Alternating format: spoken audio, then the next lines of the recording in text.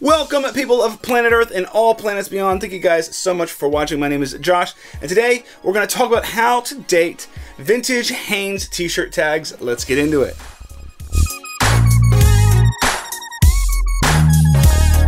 So in 1900, John Wesley Hanes founded the Shamrock Knitting Mills, and in 1901, his brother started the P.F. Hanes Knitting Mills as well, and these two companies existed separate from each other until 1965. Then in 1979, the company was purchased by what would later become Sara Lee. So having been around over 100 years, there are a lot of different tags in the Hanes portfolio that we're going to look at.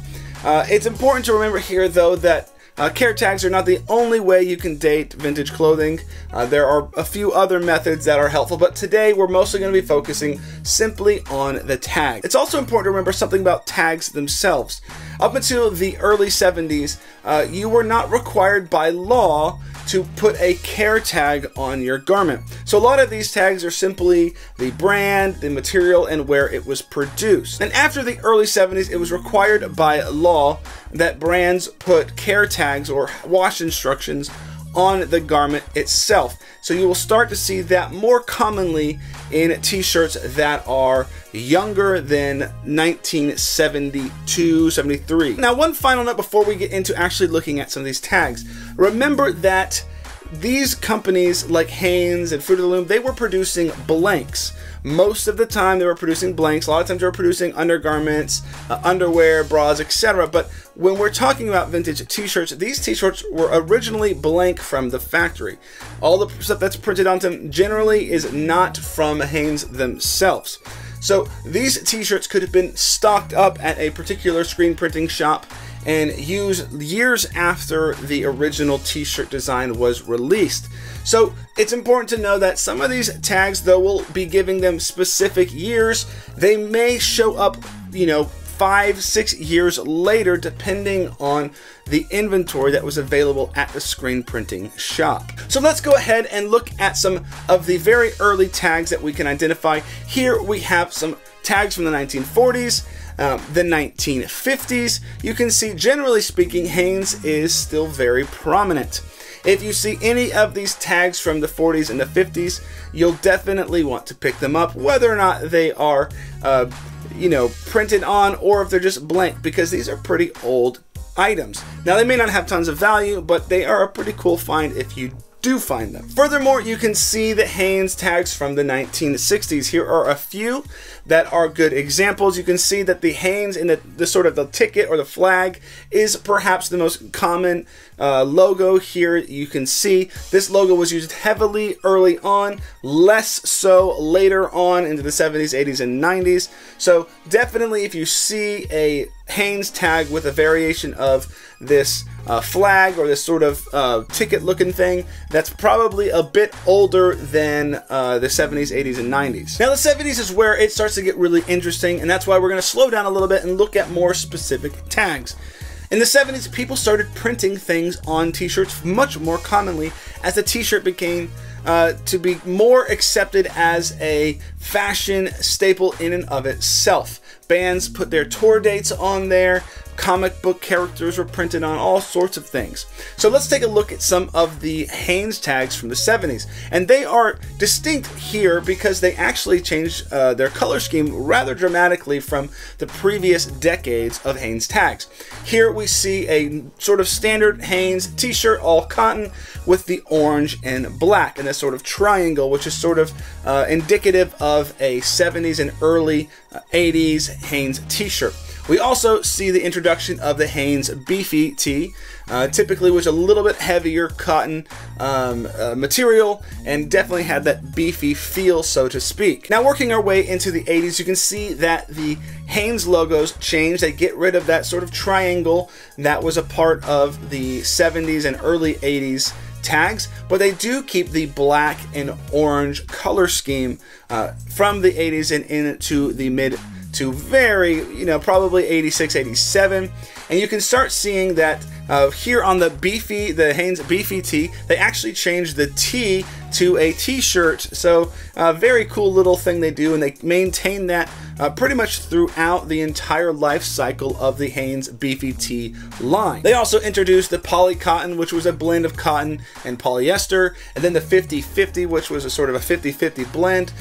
Very soft, typically a little bit more stretchy than the cotton versions of yesteryear, but these are the sort of 4 or 5 main tags that you could find from that early to mid 80s in the Hanes category. So in the late 80s, Hanes again changed their branding for their tags, probably due to the fact that they were selling so many t-shirts. It was becoming such a huge market that they wanted to diversify and get a few more products out there.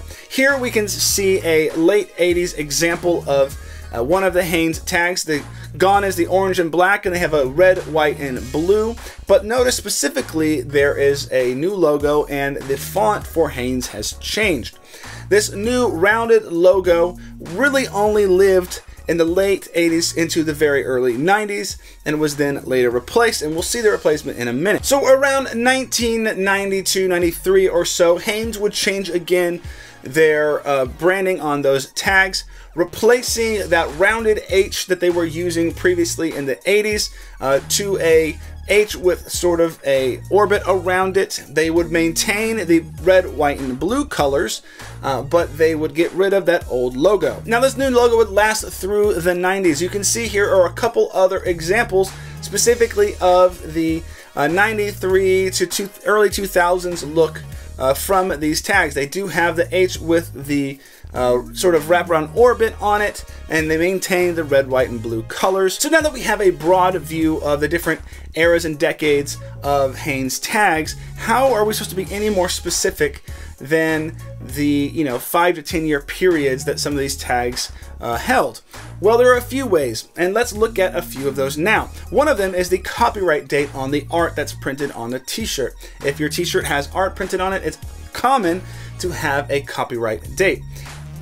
Let's take a look at this t-shirt right here. You can see that this t-shirt has a particular art, and we can see down here it's actually copyrighted in 1993.